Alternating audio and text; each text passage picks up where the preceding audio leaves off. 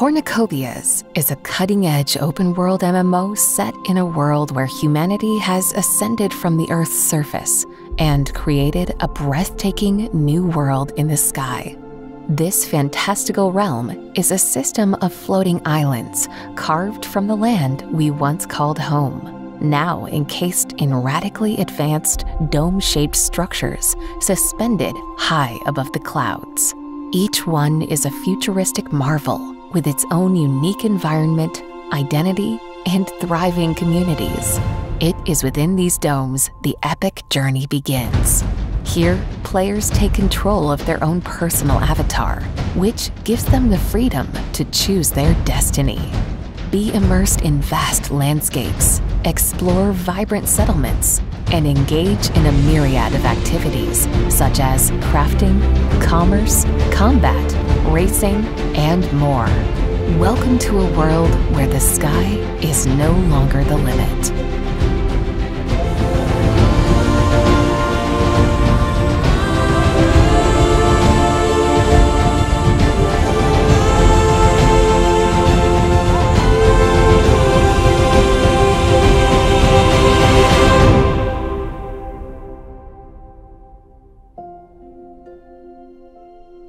Hi everyone, welcome to Copi Cafe, episode 85. Got Rob Gregg here and Josh Jones, and we're excited to share with you what's going on in our world today.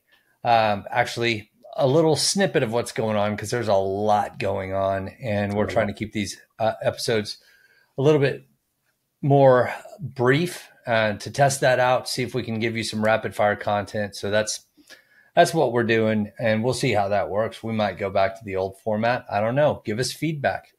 In fact, that's one of the topics for today, but we'll get there in a second.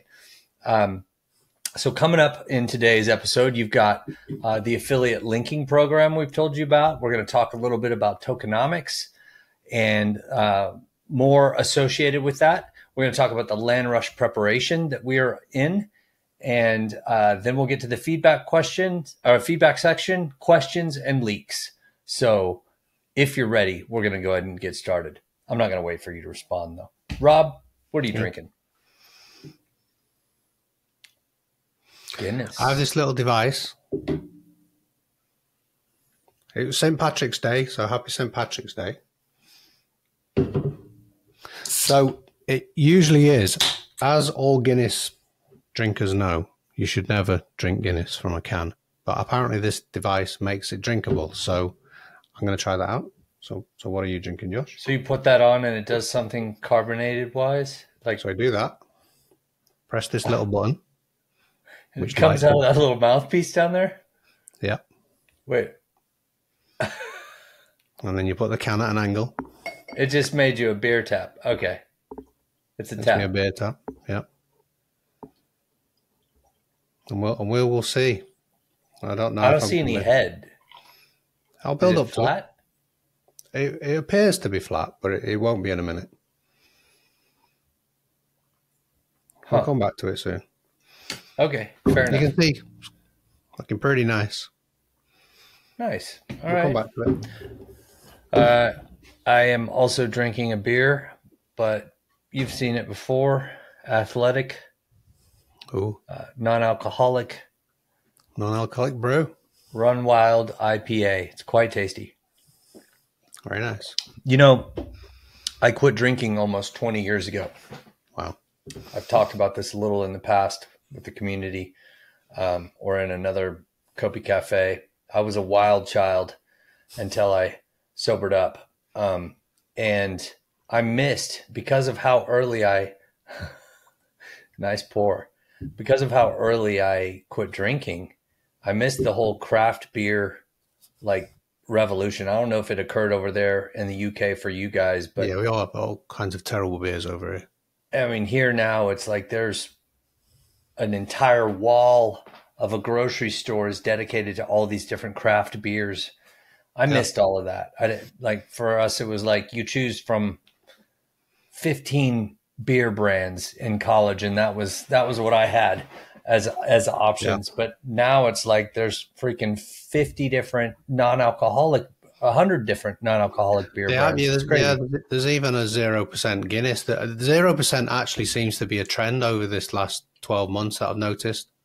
But we've had all those as well. We've had like Black Sheep, all kinds of weird local beers and stuff. Yeah. And the IPAs, but I'm not a fan of IPAs. To me, it just tastes like washing up liquid. Yeah, I love it. It tastes like kind of grapefruity or something. Cheers. Anyway, cheers. I mean, it looks like a Guinness. It looks good. Okay, here we go. Let's give you guys some fun stuff. The affiliate linking program is going to be starting soon, but that is not available to the general public because first off, we need to test and see what works, how it's going, all of that stuff. So we're going to start with a small select few and see what happens. But we might open that up in the near future. But basically all it is somebody that's a content creator can get an affiliate link, help drive traffic to the node sale, and earn a small commission based upon anything like that any sales that did occur. So that's going to be, a good tool for content creators, should help get more awareness of Cornucopias as a whole is the real intent there. Like ideally we just get a lot more exposure. So everything we're doing right now is trying to take our marketing and make it scale and increase, in terms of organic content and community content and all of that good stuff. That affiliate link won't just be for node sales, will it? It'll be. No. Yeah, it's that was just an example. Thank you. That's just one of the things it could do. If we had a F9 vehicle sale coming up, they could send it there. Just any sales that we have running, basically, I believe. Currently, I think it's going to be set up to any sales that they point to our marketplace link that's on the website. Might require further modifications for something else, but pretty slick. We could have used a third party for it, but it was something that was so simple for one of our devs that, and he had a space where he could get into that real quick. We went ahead and got it done. I'm sure content creators and guilds will be interested in all kinds of affiliate links. Yeah, that's a great idea. Content creators, guilds, could be other projects on Cardano or Ethereum or whatever. Yep. Yeah. Interesting thought there. I mean, there is a broad application, so we'll see how well that does, and then we'll make it more open when the time is right. So that's fun. Okay, tokenomics, and what I mean by that is the flow of Copi token and use of Copi token within our ecosystem, and how is that going to work? The utility of it.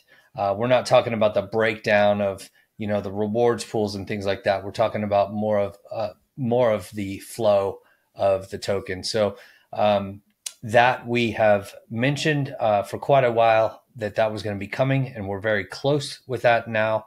We were hoping to deliver a 2-page doc this week, but what that's turned into after a few more meetings and discussions, and guys, this is incredibly complicated, and we're trying to make it as simple as we can. But there's just been a lot of talk. We've talked to another economist on a consulting basis that's likely going to come on and help us with the in-game economy. So we'll do that in addition to the machinations modeling that we've previously mentioned. And this is everything about that is just our effort to try and get this as quality of an experience as we can. You can also create an economic environment that completely destroys the balance of the game. And so David has been very helpful in countering with certain ideas and thoughts to help make sure that we keep the balance of the game and the integrity of the game, because that is the utmost important, that you guys have fun when you get in there and play. So here's what's coming up. The reason we're pushing it a little bit and we're not delivering that 2-page paper is because we've added several other topics that we will deliver information on next week. One of those, and so we have one more conversation with the economist that we want to do, and then we'll be ready to reveal that information to all you guys. Three people working on that now. Yeah, it's insane. 3 experts. Yeah, I know. It's a lot. It's just there's regulatory issues to think about. There's in-game flow. There's what does the tech allow us to do. There's just all sorts of variables. And in the end, we're going to land on a solution that's quite simple, for the most part. But it took a lot of evaluation of multiple different variables and approaches to get there. At least I hope we have one of the experts is actually turning a lot of that information into a readable, more digestible content for the wiki, for the Copi wiki. Yeah. The original 30-page paper, he's helping us to get that concise and into some very understandable language, because that one was a little bit more in depth with some math and we're going all out for this. It's got it. It's really important. It has to be right. So 100%. Yeah, we need to present it right. And okay, so here we go. This is the topics we're going to cover: the details on the original vesting schedule and forecasted circulating supply. We're going to cover faucets and sinks of the economy.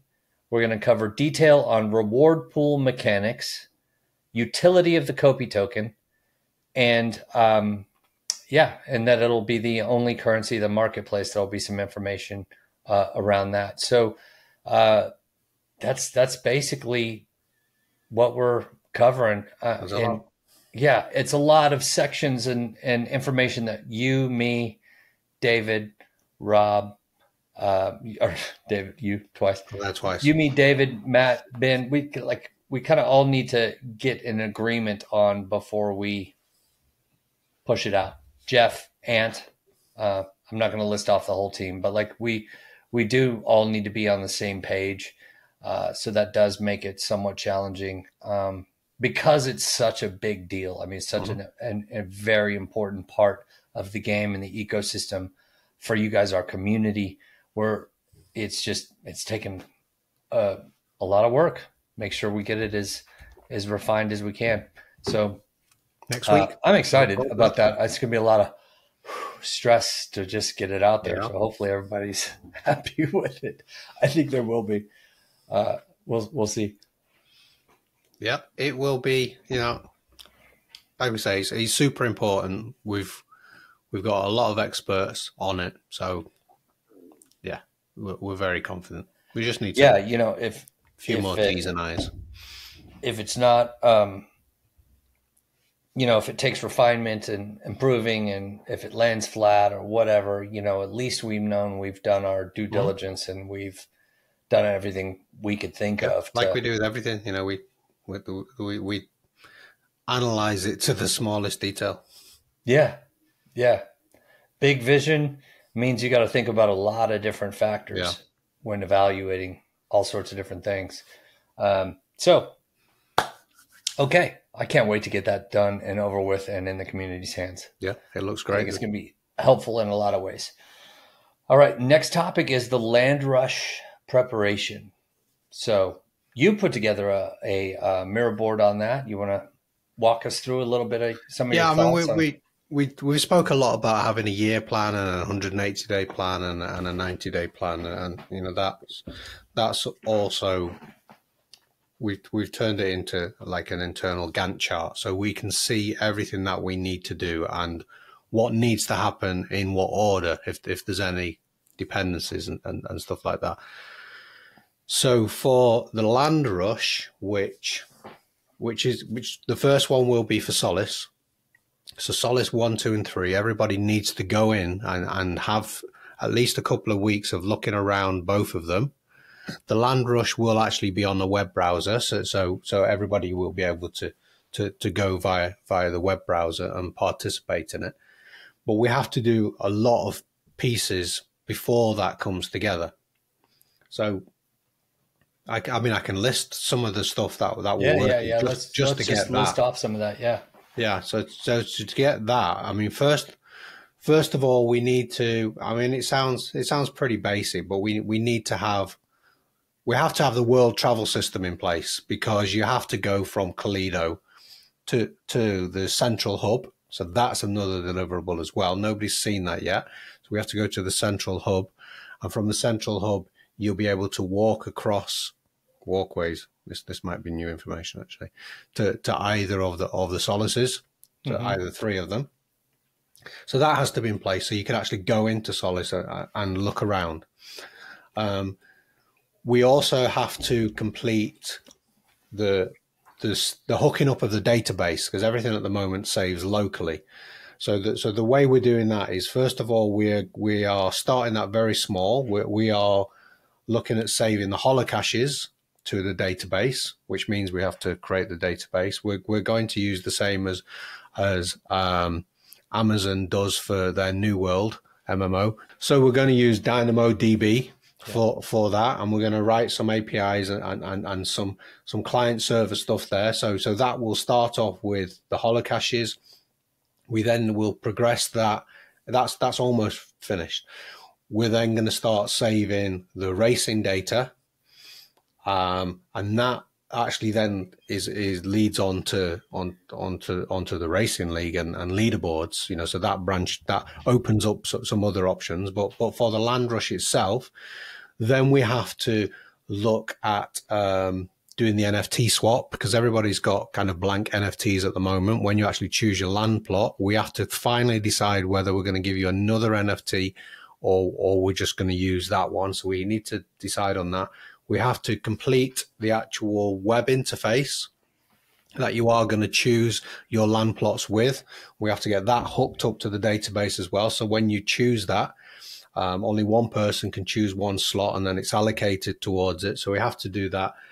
And we also have to have the ability, which is part of a different roadmap, which is guild tools. No, just kidding. Gotcha. Yeah, I got you. I had to have a little fun.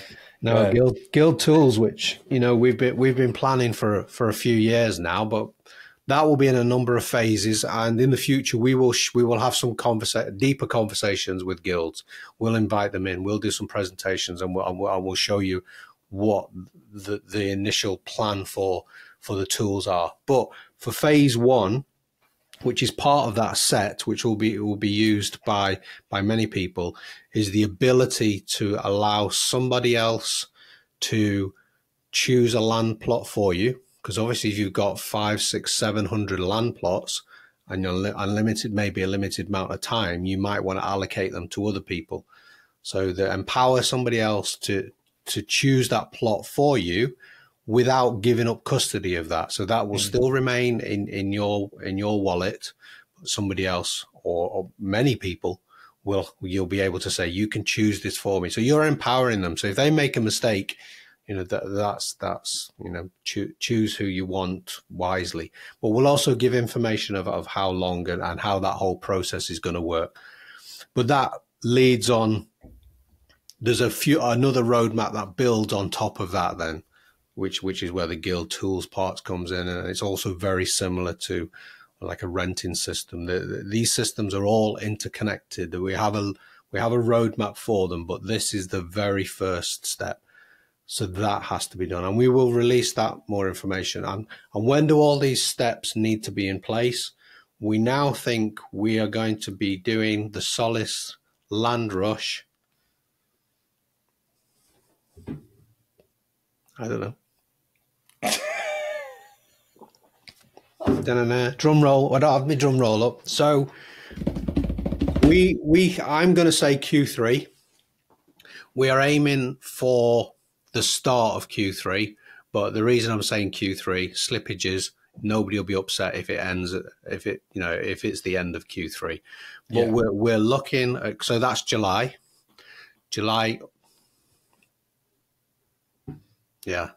August, or September. Yeah.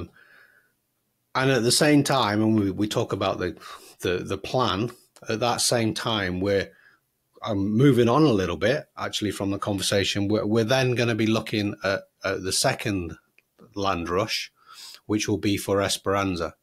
So once that's out of the way, we are building Esperanza 1, 2, and 3 at exactly the same time. So they may also get released to the public to run around with at the same time. So I know we talked about having each month, but now it looks like we will probably reserve these, release them all at the same time, and then have that land rush Yeah. So that's very likely, again, to be Q3. And then Q4, we will look at releasing. Hopefully, it's going to be tight. Fortune 1, 2, and 3, and that Land Rush, and therefore completing what we've said. All 9 with the Land Rush by the end of the year. But that's huge. There's tons of stuff to do. Yeah, there is, and that needs to leave room for flex, but that is our goal. So you always need to have good, difficult stretch goals. The reason it seems doable is that we've sped up. So I have a few points to make based upon what you just said. Number one is, in working through Solace 1, 2, and 3, we've added several junior environment artists that are now trained on the workflows. So they already have the skills within Unreal Engine, but they're now trained and accustomed to the workflow for these Solace checkboxes and for how we move that along. So that has occurred, and so we've improved our team size there. In addition to that, David's improved the workflows to make it even more efficient with some of his innovative designs and tools that he's made that are totally custom to us that help improve that process. So both of those things combined really accelerate things, which is fantastic. So that's why it seems believable we can pull this off, because the pace with which we're currently knocking through Solace, it's going rather well. It's great. And the other point that I was going to make there is that the framework, the guilds, you mentioned a lot about the guilds, guild tools. We're going to have a framework and an agreement to work with guilds that's basically allows us to say which guilds we're validating and vouching for. And we're saying, yes, these guys have agreed to X, Y, and Z. So it's safer experience for all. So the game integrity is maintained so that we can all operate effectively together. So that should improve our relationships and how things work within with certain guilds if you were to choose to join one. And you can also choose to go on your own, and it's the user's choice, but there's options for everyone. Anyway, we're going to have a framework for that. That's been in the works for a while, along with all the planning. But Rob's main point there is that we know for the Land Rush that you guys, some of the guilds, own a good amount of land NFTs, and they're going to need a fair way to go in and select those properties because one person can't do that for 400 properties. So they need to be able to sign it to guild members and things of that nature. So all of that's in the work. I mean, everything you just said, it's like, that's a lot that we got to pull off by July. But I feel good about it. Yeah, and towards the end of the year. And we've also now got 6 testers as well. So that's beefed up. So that's how we can get into all these giant worlds and test them over. We're, those are kind of like the giant worlds and mixing these. What we then need to do is we need to put things in these to do. So we'll also be completing the mining system. We're hoping to get that in place. We'll have the hunting gathering. We will look at. We've got a really detailed crafting, internal economics, player economics system that we plan. That'll probably take about 4 months to build. So we will be starting that, looking at the plan within the next couple of months or so. So that will be happening with the programming team. Yeah, They'll be working on that parallel. as well. Yeah. As well as the mining system. So when you do go into Solace and Esperanza, you might not necessarily be able to do mining and fishing from day one, but there'll be signposts saying this is clearly where a mine is. This is the other resort, and we'll explain more of those as they come closer. And we're also looking at building the server scaling at the same time. We're looking at doing Season X. We've got the Cornucopias Racing League. We've got the nodes coming on as well. Yeah, we've got it's a lot. And the nodes are going in parallel as well, thankfully. not everything is super interconnected, thank goodness, because Yeah. there are the more connected it is, the more internal people I dependencies we remember end up we've got a having. team of 42 people. Yeah, yeah. So there are teams working on these individual things in parallel, and then some of it requires integration, like the server scaling stuff is requiring our back-end team to work with our game programmers. And so that has taken longer, but we are on phase 3 of that now, which is where when they build that out, the automatic server scaling can scale to millions. So we have made significant progress there, which is huge. Yeah, so a lot of great stuff in the works. Very exciting, really. And it's in a year. I think that's why I feel so overwhelmed. I was telling you before this Copi Cafe, I'm like, I'm exhausted. I mean, we have a lot. There's just so much happening. Well, while you're in the building and the planning phase, you know, everything's exciting, everything's possible and stuff like that. But when you start delivering and when you're getting closer to those delivery dates, that's when you have to look at all the details and think. And then you get a little bit nervous. Is this going to be okay? I mean, have we put enough content in there? Can you wait another month for that? What can we actually put off? Maybe to get something else absolutely nailed.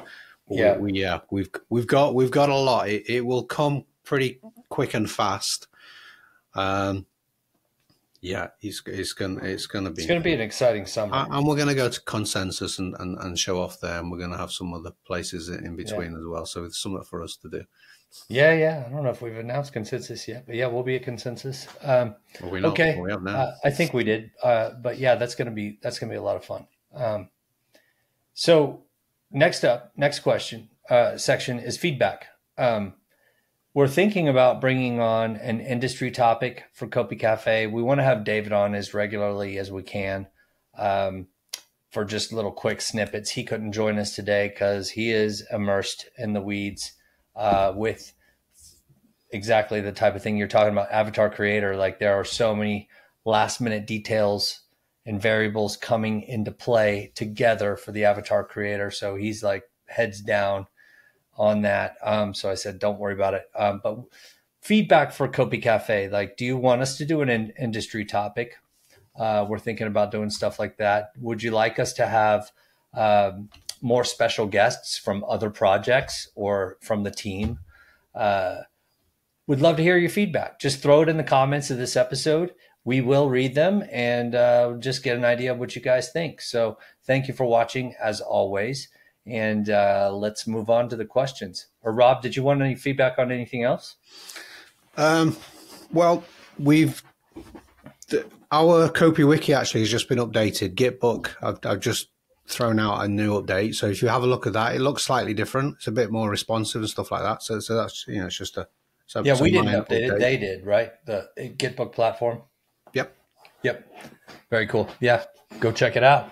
Okay, so we are on the fun questions section of Copi Cafe. Rob, are you ready? Mm-hmm. It's not too bad this, you know. Good. So you're going to use that device in the future? Yeah. Is that reusable? Okay. Yeah. This is from DB Cooper. How long are the in-game seasons expected to last in relation to real-world time? So we are looking at our seasons to have 4 seasons a year, which naturally 52 weeks in a year would come down to 13 human weeks per season. Not sure how long the pre-seasons will be, season X and maybe some of the alpha or beta seasons, but eventually when everything is live, the seasons will either be 12 or 13 weeks, as in 12 weeks and then maybe one magical final week or straight 13 weeks. But we're looking at four seasons per year. We're pretty sure we'll do that. Yep. Okay. Sounds good. This is a question from Black Knight. In Copi Cafe 71, you talked about possibly choosing the plots according to particular resources and proximities of each town. Will there be some type of variety within the same town in addition to the size of each plot? Episode 71, have you just come to the project? Because we're on 85 now. You're just catching up. So, or are you just going back and just making sure that we're following through with what we're saying. I get the impression that this person watches regularly, and this has been on their mind, and or they might have dug back. But anyway, go ahead. Yeah. So when you get to go and look around Solace, what you'll have this little device that you'll be able to pop up. It might be a hologram or it might be a graphic. Eventually, that will develop over time. But what that device will do is it will tell you what resources are local to the land plot that you're looking at, and it should also show you what resources are around everywhere. So, if there is a mine locally, it will show you that. If there's like a lake, or if there's other points of interest, all of those kind of things should be shown on that in game. But also when you go onto the interactive web map application, the Land Rush, you should be able to see them along with all the points of interest and stuff like that. So we're going to try and give you as much information as we can in game, and also probably on the website, where you'll be able to zoom in and zoom out and maybe choose places as a favorite and come back to them later. Yeah, we're gonna try and make that as fun and as informative as we can do. Okay. The final topic is our leak. Oh. Yeah. So I'll go ahead and bring that up.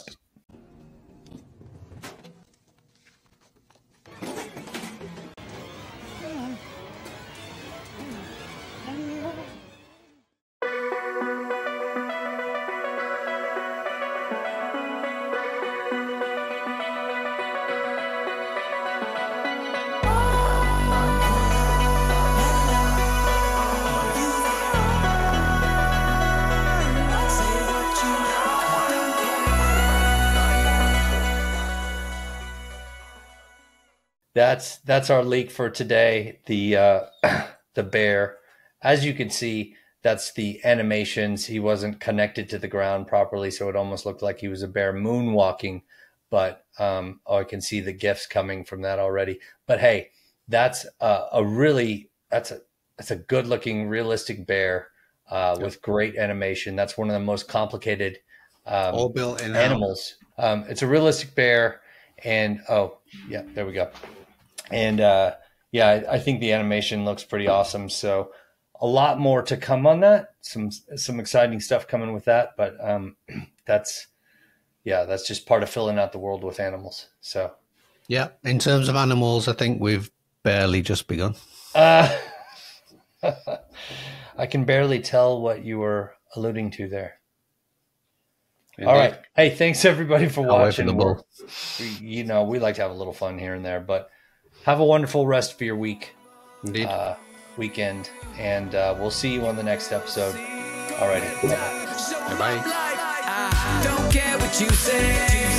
Don't care what you say.